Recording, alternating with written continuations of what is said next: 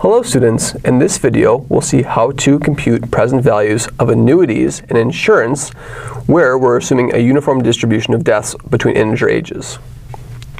So if we consider a uniform distribution of deaths between integer ages,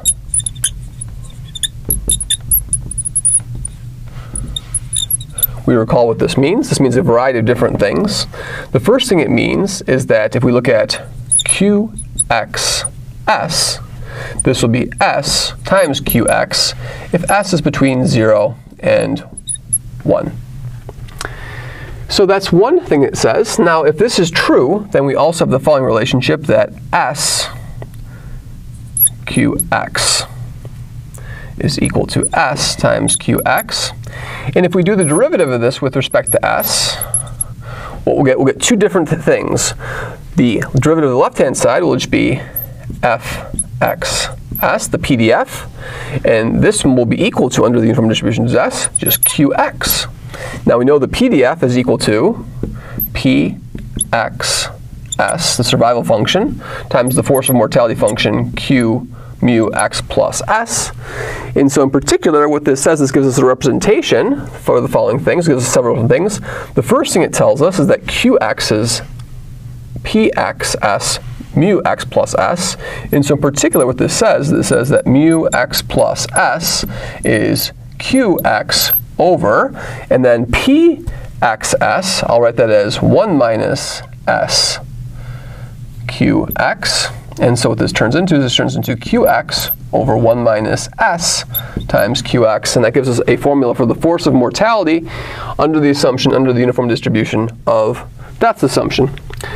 Now, what we can do is this, and we can also note one other thing. So one other note is that for life tables,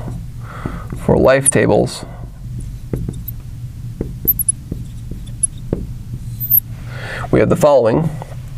We have that qx s will be Lx minus Lx plus s over Lx. And now Lx under the UDD is going to be, over Lx, it's going to be a 1 minus s Lx, and then plus s Lx plus 1. And now we can simplify a little bit. This is going to be s Lx minus, this is s Lx minus Lx plus 1 over Lx. And again, we see that this is identically equal to just s times qx in agreement with this statement over here, this UDD assumption. So this statement over here is equivalent to the fact that you interpolate linearly between different life elements in the life table. Now, there's several important relationships that happen with insurance products. What we can do is we can compare continuous insurance to whole life insurance by the following relationship, that AX bar is going to be I over delta AX. And so we can write this, of course, as I over the log of 1 plus I AX. And then we have the same thing for term insurance. Term insurance has the following relationship. If I do continuous term, this is I over delta regular term. And if I do endowment insurance, something changes here. For endowment insurance, I will have I over delta AX N1 term. And then the pure endowment part happens at a particular moment of time, so that is not affected by the continuous distribution. So then I'll add on to that just an EXN over here. And finally, we have the deferred. So I have NAX. Continuous is I over delta ordinary deferred insurance. So those are the UDD assumptions for insurance. Now, one other note over here is if we do twice the force of mortality, so just a note,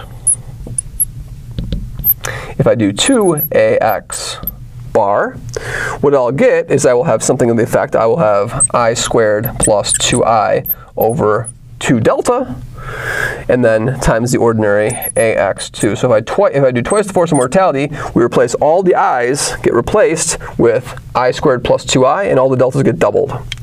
Now we get corresponding relationships for the annuity features. So for annuities, we have the following.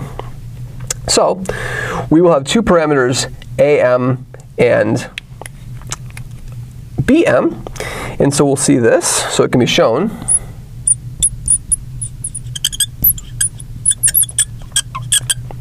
That if I do something like this, if I do AX, for example, double dot M payments, this will be F parameter alpha M, AX double dot minus beta M.